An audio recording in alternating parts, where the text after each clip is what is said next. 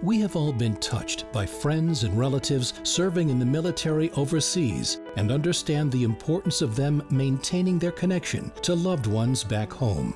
So today, we want to introduce you to a nonprofit organization that is keeping our troops connected to their families through the recycling of old cell phones. Cell Phones for Soldiers.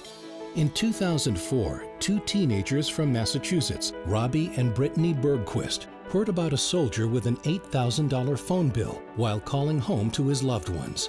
These amazing kids decided to get involved. They organized events to pay off that soldier's bill, then came up with the idea to collect donations of used cell phones, recycle them for cash, and use the money to buy phone cards for the troops to make sure every military member can call home for free. Cell Phones for Soldiers is currently sending more than 2,500 calling cards per week.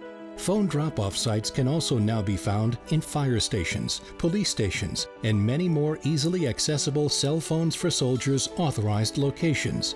And generous donations from people just like you have fueled the mission. To date, Cell Phones for Soldiers has been able to provide more than 250 million minutes of free talk time, sending more than 15 million calling cards to our servicemen and women by recycling more than 15 million cell phones. Their latest initiative, Helping Heroes Home, provides emergency funds for veterans assimilating back into civilian life. We invite you to get involved and help provide a lifeline for America's bravest.